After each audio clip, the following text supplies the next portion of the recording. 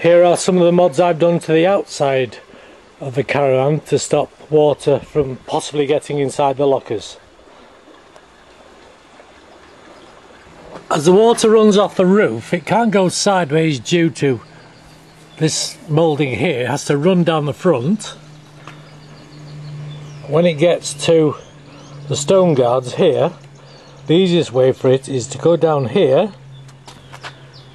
and then find its way down, and that's where it gets in the locker, similar to the gas locker.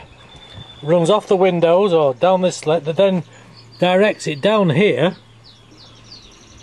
and then through here, through the gap, then down again.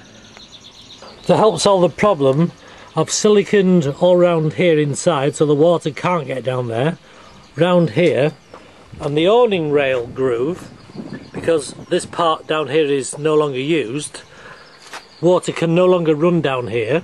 It runs to here, and as you can see, it's siliconed up so the water then comes out and runs down here and away, as opposed to disappearing down inside the fairing where you've got no idea where it's going.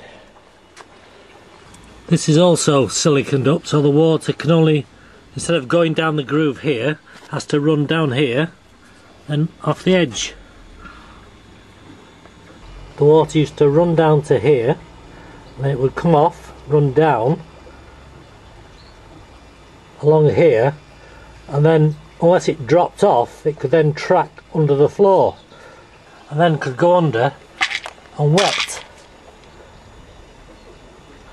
The underside of the floor, these are previous stain marks you can see on the front.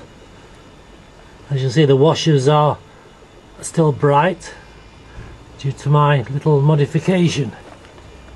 This is another little mod I've done to create a drip stop so the water can't get onto the underside of the floor. This is a piece of plastic I've acquired that's that shape, and it just pushes in like so.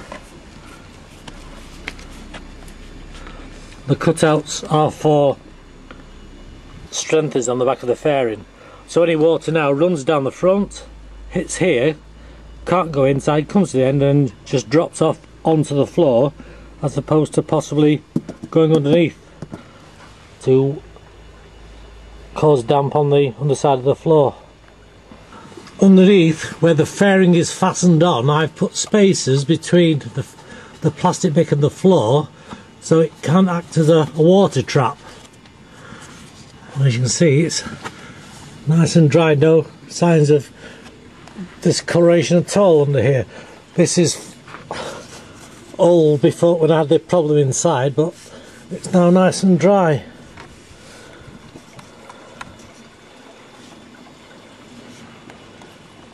You can just about see up here the drip bar I've put in, so the water no longer runs down here to wet the floor, so the water now drips well away from the floor.